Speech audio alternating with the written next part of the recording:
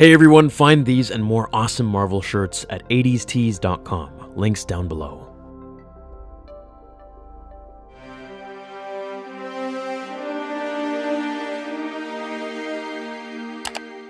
Massive spoilers going ahead. So in Avengers Endgame, we all got the conclusion to the last almost 11 years of Marvel films, in this finale with Thanos. The Avengers go back in time, retrieve the stones from different points in time, and then come back to use them in the Stark Gauntlet, in order to set things back to the way they were before Thanos used the snap. The first person to use the stones in the Gauntlet was the Hulk. He even said so himself. The radiation was gamma. It's like he was born for this moment. After using the gauntlet and snapping his fingers, he sustained massive injuries to his right arm.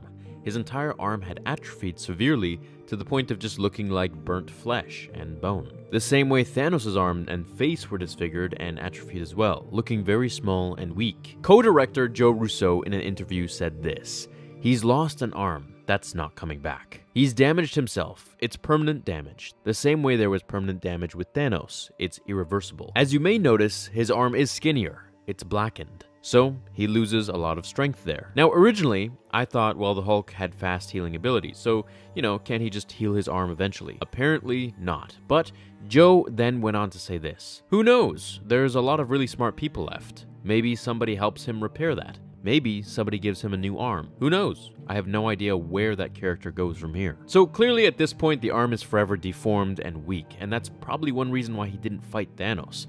But it just depends on the next writer of the next movie that will handle the Hulk, whether or not they want him to have his full strength back. Now, there are many ways, one of which is to give him a vibranium arm like Bucky, and the other is that he'll find a way to accelerate his healing process to override the permanent damage that was given to him by the gauntlet, making it not so permanent. This also answers the question as to why the Hulk didn't fight Thanos at the end of Endgame, because he knew he didn't have his full capabilities and powers. Let me know what you think of the Hulk losing his arm, technically, and how he should gain his full powers back going forwards in the next phase of the MCU. Also, let me know who you think the big new bad guy is going to be, or bad girl. Personally, and I made a video on this before, I think it's going to be Galactus or maybe Doctor Doom. And now that they have the rights to Fox, which means that they're going to be bringing in Fantastic Four and all the X-Men, we could be getting just about anybody at this point. So I'm pretty excited for what's to come.